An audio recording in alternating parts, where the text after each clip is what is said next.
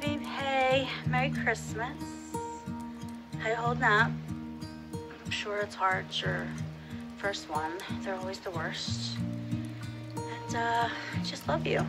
And I'm going to a meeting today. I mean, I went a little extra. Yes, there's a hairdo. You know, they're online, so whatever, but I would love it if you were there too. Do you want to jump in? You know, we all just need the support these days. And just remember, although I am your sponsor, I was your friend before. So, I take both roles very seriously. And I love you. Happy holidays. Hopefully I'll see you, but if not, you can always text or call, okay? Love. December 24th, 2020. Now look, I never really could understand why people put so much effort into the holidays. I just couldn't wrap my head around all the gift giving, all the decorations, just all of it. It was like so much for one single day. Now my mother, on the other hand, she loved it. She loved Christmas more than anything. And she always made sure every year was more special than the one before. Always.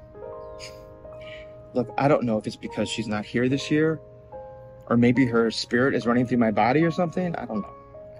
But I got inspired the other day, and I was like going through some of her stuff, and I came across some old home movies, and I came across her Christmas decorations, and I took them out and I put them up all over my house.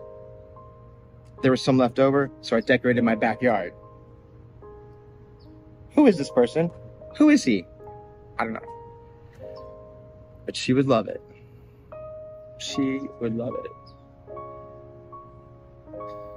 Merry Christmas, Mom. Merry Christmas.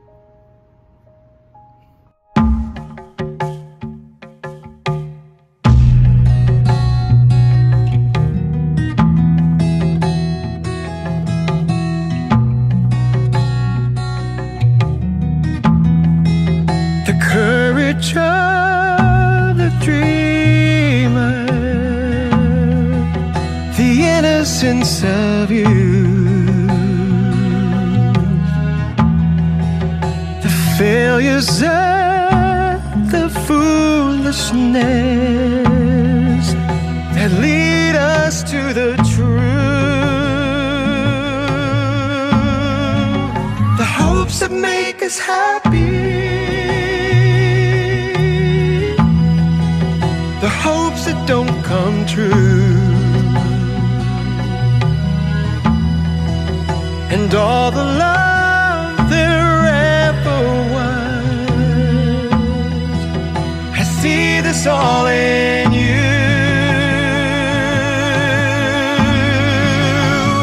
You are part of the human heart. You are part of all who took the journey and managed to endure, the ones who knew such tenderness, the ones who felt so sure, the ones who came before you,